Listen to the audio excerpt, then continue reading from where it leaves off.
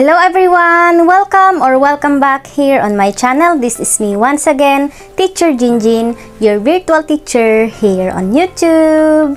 Kung bago ka pa lang sa channel na ito, gumagawa ako ng mga Tagalog tutorial videos mula grade 7 hanggang grade 11. Kung interesado ka, please like, subscribe at i-click mo na rin ang notification bell para ma-notify ka kapag may bago akong upload na video. Kung gusto mong mag-advance learning mula first quarter hanggang fourth quarter, kompleto na yung topics natin, feel free to visit our playlist. Okay? Let's get it started! Magandang araw mga minamahal kong grade 7 students. Sa video na ito ay i-guide ko kayo sa inyong learning task number 2 letter B. Kung hindi nyo pa napanood yung learning task number 1, number 2 at number 3, i-click nyo na lang dito sa taas or hanapin nyo na lang sa playlist natin. Alright? Dito sa letter B, arrange each set of real numbers in increasing order. Disclaimer lamang mga anak, pinapalitan ko yung mga value upang sa ganun ay subukan ninyong isolve yung nasa module ninyo. Okay? Paano nga ba natin siya ma-determine kung ano yung pinakamalaki, kung merong fraction, kung merong negative, at kung merong positive? Ito yung number line natin. Ito yung 0. Yung positive integers, habang lumalayo siya sa 0, mas malaki yung value niya. Dito naman sa negative, habang lumalayo naman siya sa 0, mas lumiliit yung value niya. Ibig sabihin, yung negative 1 dito ay mas malaki kaysa kay negative 3. Yung negative 1 ay mas malaki kay negative 100. Okay? Yung negative 2 ay mas malaki kay negative 1 million. Okay? So, ganun siya. Dito sa number 1, we have negative 1, positive 6, negative 3, positive 9 over 2. Number 1, negative 1, positive 6, negative 3, 9 over 2. Dito sa number 1, anong mas maliit? Yung negative 1 or yung negative 3? Mas malayo si negative 3 sa 0, ibig sabihin, mas maliit si negative 3 kaysa kay negative 1. So, mauna si negative 3, and then ang susunod ay yung negative 1, kasi increasing tayo. Next is yung 6 at saka 9 over 2. Para malaman natin kung anong mas malaki, i-convert muna natin yung 9 over 2 sa kanyang decimal form para malaman natin kung anong mas malaki sa kanila.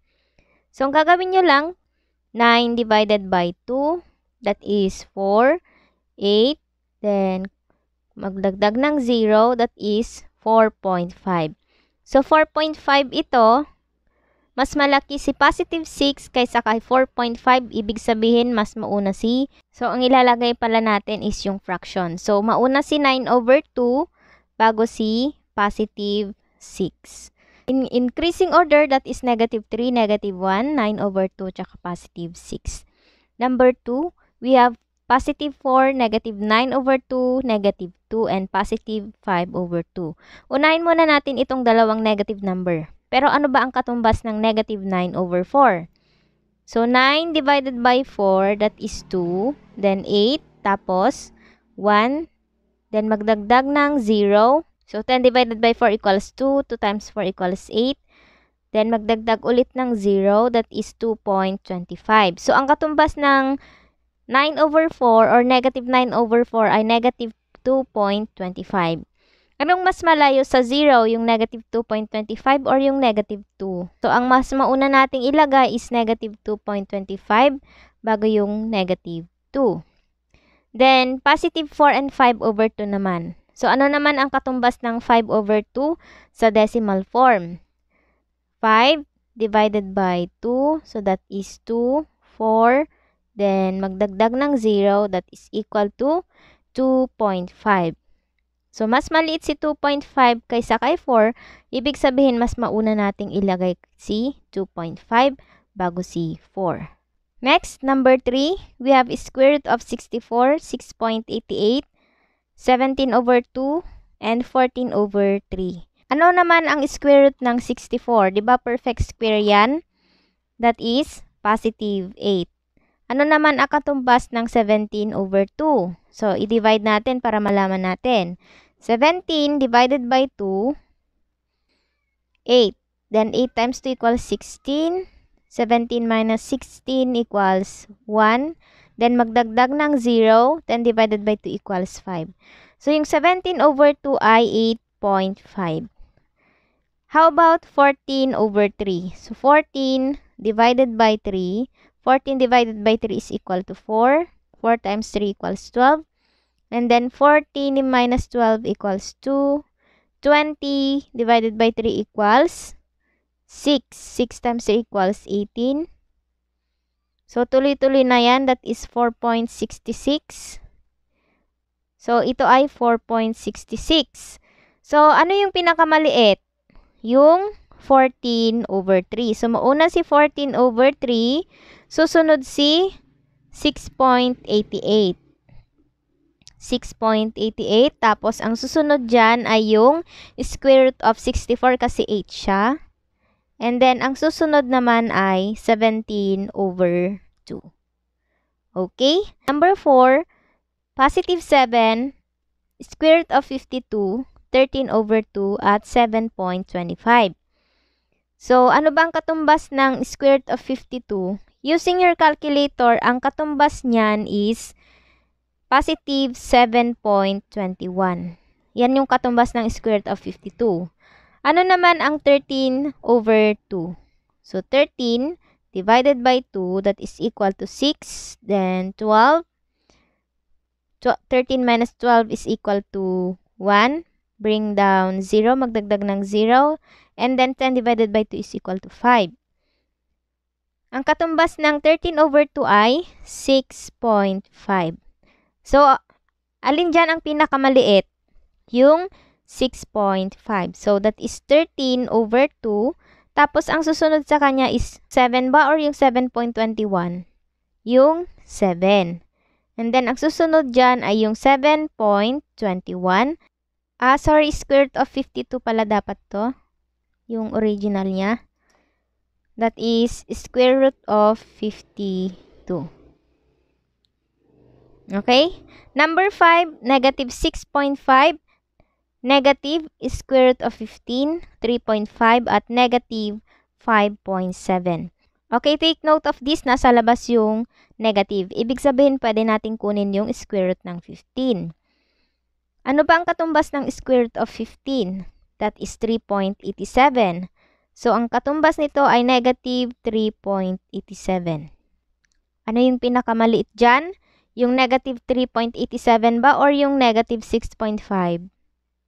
Yung negative 6.5 kasi mas malayo siya kay 0. So, mauna si negative 6.5. Ang susunod ay si negative 5.7. Tapos, ang susunod ay yung negative 3.87. And that is negative square root of 15. Then, ang susunod ay yung positive 3.5. Okay? Nasundan ninyo? So, ganyan lang yung learning task number 2, letter B. Now, let's proceed naman sa learning task number 2, letter C. Use real numbers to represent the following real-life situations. Ang ilalagay natin dito ay yung real number. Tapos, ilalagay natin siya kung positive ba or negative. Number 1, a temperature of 9 degrees below 0. So, below 0, ibig sabihin, mas mababa siya sa 0. And that is negative 9. So, negative 9 yan. Reminder ko lang ha, inibahan ko yung mga given dyan. Number 2, a gain of 7 kilograms in weight. Ibig sabihin ng gain ay nadagdagan yung kanyang kilo. So, pag gain of 7 kilograms, ibig sabihin positive 7. Number 3, a sea level. So, ano ba yung sea level? So, kunwari ito yung sea. Yung nasa taas niya is above, tapos dito naman ay below sea level. So, ano yung nandito sa gitna? Kung ikukumpara nyo to sa number line, ano yung nasa gitna ng above tsaka below? Tama, that is 0. Okay? So, wala siyang sign ha. Number 4, 60 pesos of the original price. Di ba pag bumibili tayo ng mga damit, tapos may mga nakalagay na 60 pesos off, ibig sabihin yan, meron kang bawas na 60 pesos sa original price. Ibig sabihin, nagbabawas ka, that is negative 60. Okay? Number 5, an additional of 5 points. Anong ibig sabihin ng additional? Nagdagdag ka ng 5 points. So, that is positive 5. Number 6, a drop of 9 in a heart rate. Yung pag-drop, ibig sabihin bumaba, and that is negative 9. Number 7, a plane ascends 2,000 feet. Anong ibig sabihin ng ascends? Tumaas siya. Tumaas ng 2,000 feet. And that is positive 2,000. Okay? So, ganun lang siya mga anak. Number 8, Micah got a deduction. So, deduction of 3 points for her offense. Pag deduction, ibig sabihin nabawasan, and that is negative 3. Number 9, Daniel went down 3 floors of a building. Went down, ibig sabihin, bumaba siya ng 3 floors. And that is negative 3. Okay? Number 10, a slice of a cake that is divided into 8 equal slices. Yung slice of cake daw divided into 8 equal slices. So, fraction yan, ibig sabihin that is 1 over 8. Okay? Nasundan ninyo mga anak. Kung nakatulong ito sa inyo, please do like this video at mag-comment na rin kayo sa baba. Once again, stay home, stay safe, stay healthy at mag-aral lang mabuti. God bless you all and goodbye!